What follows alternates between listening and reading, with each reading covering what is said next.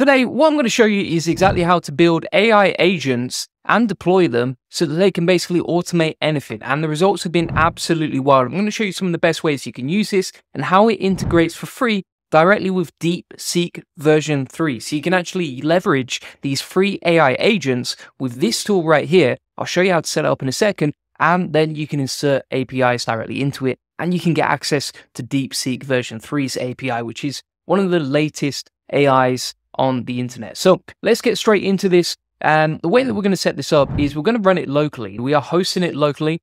Now it's pretty easy to get that set up. All you need to do is go to WebUI, GitHub, and then from here, just make sure you have Python installed.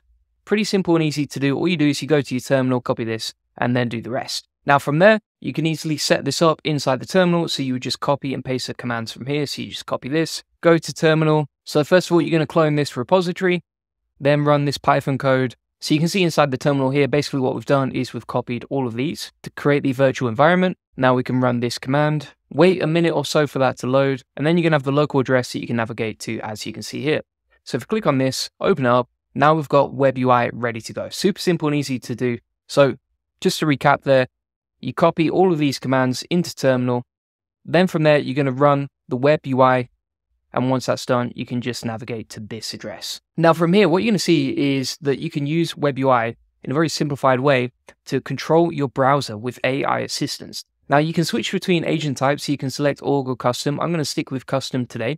And then here you can also see how many steps you can have, right? So the longer it is, the more complex a prompt can be because you allow more steps in the process. You can also set up how many actions you want the agent to take per step, and you can decide whether you want to use vision or not. Bear in mind, if you're using Deepseek version 3, the API, then that does not have vision inside it, so you won't use that.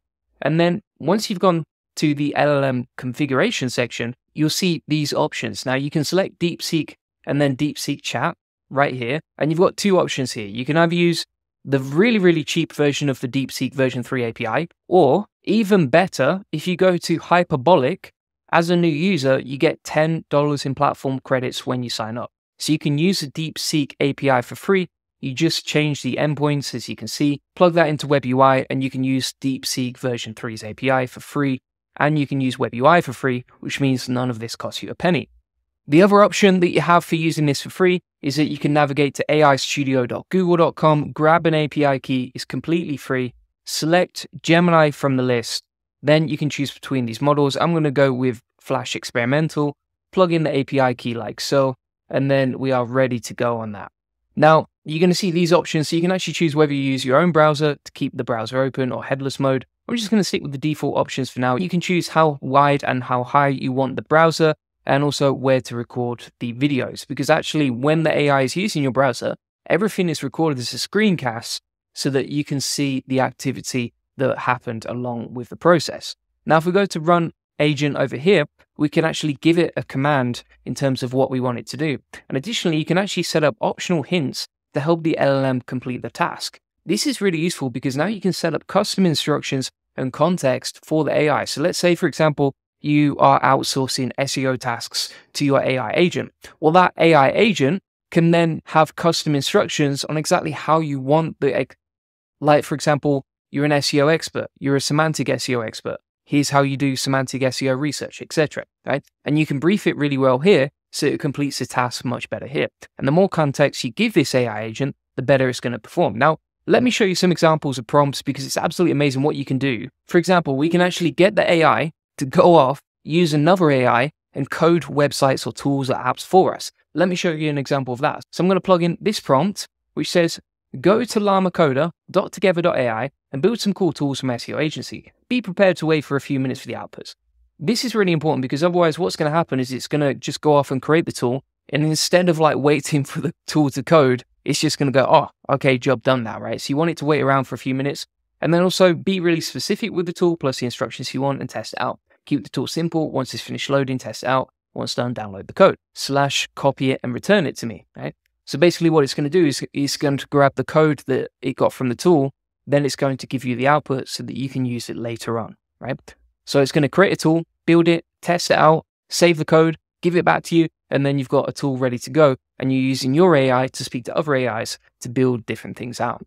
Let me show you an example of how this works in practice. So if we click on Run Agent like so, what it's going to do now is it's going to open up this browser, as you can see, and it's basically analyzing the screen and looking at where should it type. So you can see it's actually building out this tool for keyword ideas, and now it's creating a project plan around that with Llama Coder, right? So it's leveraging the power of Llama Coder, which is an AI tool, and using its AI knowledge to build out a tool using this coder, right? So your AIs can speak to other AIs, and then you've got all these agents running without you, and you save a lot of time along the way. Now you've got the keyword idea generator, and if we go to the results section over here, we can actually watch the screen recording back of what it did, right? So you can see the screencast of what happened during that task, so that if you're working on other tasks in the meantime, you can test this out and see what actually happened whilst you were away. And you can see how it tested out, what it was doing, etc. But here's the other interesting thing. So now inside the final result, which is basically the AI's output, it said the keyword generator tool has been created and the code is copied to clipboard. Now I'm done. So if we go to a new Google Doc and we click on paste without formatting, we can actually see that it's copied all the code from the app we just created. And basically the AI went off, used an AI, created a tool, came up with an idea for the tool, tested it actually worked, and then got the code and returned it back to us, right? And we didn't really have to do anything apart from a very simple prompt, which you can see right here. And again, none of this costs us any money. Now imagine on the other side of this, the flip side of this, if you were to find a developer, hire a developer, pay them, filter them out, select the best candidates, test them out, make sure they actually did everything they needed to, and then get back to you how long that would take and how much pain that would cause, right? The difference is, it's just absolutely amazing that you can get an AI agent to do all of this for you on autopilot, and it required very little input or work or thought from us. It's also terrifying, let's be honest. And that was just prompt number one. We've got more prompts to show you. So let's make it do some keyword research for us now. We're going to go back to Run Agent, delete that, plug this in. I'm going to say you're an SEO expert for Julian Goldie's SEO agency. And then I'm going to hit Run Agent like so.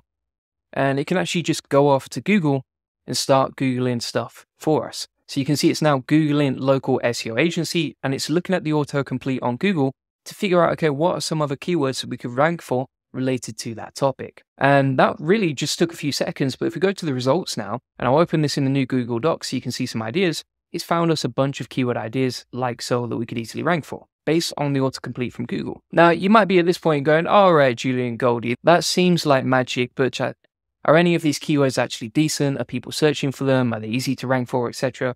Because for all you know, AI could have hallucinated this or made something up, right? So if we take a keyword like local SEO agency Dubai, which is what the AI came back to us with, we're going to go to a paid tool, which is Ahrefs Keyword Explorer, and just test it out. You can see this does have traffic potential. And this is a really easy keyword to rank for, even in a highly competitive niche, right? Local SEO, every SEO is trying to rank for it. Very difficult to rank for. And so if we scroll down to the first page, we don't need many backlinks to rank for it, right? Pretty simple and easy to rank for. And if we scroll up, we just saved ourselves so much time because now the AI is doing that for us, right? And it's just gone off, found us a decent amount of keywords so we can easily rank for, related to our topic, and again, required minimal prompting. So now let's try another one. So let's try another one for blog writing. So we're going to say Google the best SEO training in Japan, click on the top ranking blog, scroll through the page, and then quickly write an article on the same topic, Alex Hormozi style. So it's opening up a new tab, navigates straight to Google, clicks on the first link, and it's having a cheeky gander at the page. Now it's scrolling down, having a look through the page. And the fact that it can just interact with the browser as well is really good. The one thing that I would say is it still feels a little bit retro compared to, say, the experience that you get when you're using ChatGPT or something like that, right? So these prompts might work really nicely today. Don't expect it to work for you every single time. Like, it's pretty wild what it can do, but obviously it's still buggy. This is a free tool. Don't expect miracles, but it's wild. And that really didn't take long at all. So we'll go to the results now.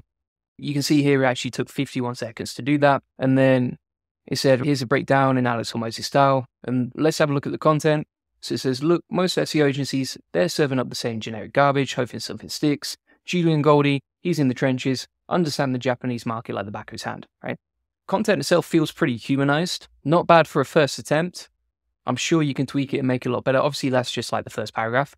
But you get the point. Like, you can use this to create content based on your competitors, reverse engineer the SERPs, reverse engineer what's already ranking, and then create your blog content based on what Google really likes to see. What you also see in this tab over here is a recording section. So you can scroll through all the previous recordings that you've made, all the previous results, and this absolutely stacks up. You can see how many times we've used it. And again, this didn't cost us a penny because you can use the DeepSeek API with Hyperbolic, which gives you $10 for free, or you can just use Gemini and that's free as well. Now let's get it to do some shopping with us. So I'm going to say, find me the best price for a Rolex online. And say, you are Julian Goldie's personal shopper. Hit run agent.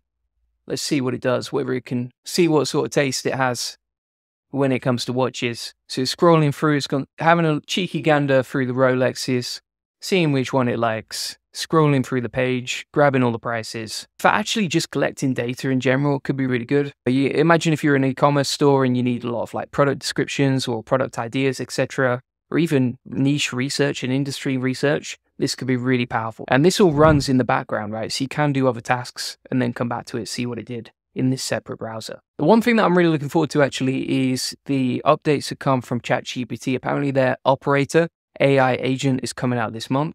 And I think that'll be a much more polished version of these sort of AI agents that just works in a much smoother way. And the main problem with these AIs is, number one, they're a little bit technical to set up. And then number two, it's not that smooth when you use them. So if we scroll to results now, it said the best price for a Rolex watch I could find on the page is 270,000 baht for a Rolex Oyster Perpetual with an additional 700 baht for shipping. All right, so the final prompt that we're going to test out now. So I'm going to say, give me 5 ideas for a YouTube video about AI based on what's already doing well on YouTube today. Let's go and plug that in and see what it comes back with. Now, in that example, I actually just went for a cheeky cup of tea and then came back.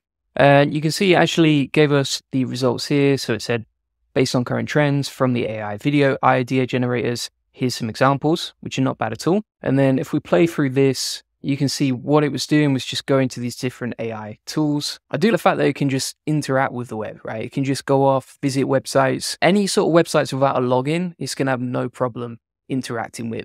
The only issue you're going to find is, number one, if it has a verification check, and then number two, if you have to log in. I don't think that it can do that for you right now. Maybe in the future it can. And then if you ever want to stop it, while it's running a task, you can just click on stop, tap it a couple of times, and it should be stopping right there. So thanks so much for watching. What I've actually done is plug that into my free SEO course with all the video notes and prompts from today. This free course comes with tons of SEO tutorials, with other lessons, along with a community of 3,000 SEOs and 50 free AI SEO tools. And inside this free SEO course, you're also going to find a section on SEO systems, free SEO tools, and if you scroll down to the AI agent section, which you can see right here, you'll see all these different AI agents that you can get access to, along with the notes and video notes from today. Along with that, if you link to get the free SEO course is inside the comments and description, feel free to get that. And additionally, if you want to get a free one-to-one SEO strategy session, feel free to put that in. We'll show you how we take websites from 0 to 145,000 visitors a month and generate hundreds of thousands of dollars in sales on autopilot. On this free link building acceleration session, you get a free SEO domination plan, so you get a custom tailored link building plan so you can get more leads, sales, and profits from your website. Additionally, you'll discover the secrets of SEO link building. We'll answer any questions you have one-to-one. You'll learn the best link building strategy for your website, plus how to quickly outrank your competitors in link building and how to 10x SEO traffic based on what's working for us. Thanks so much for watching. Appreciate it. Bye-bye.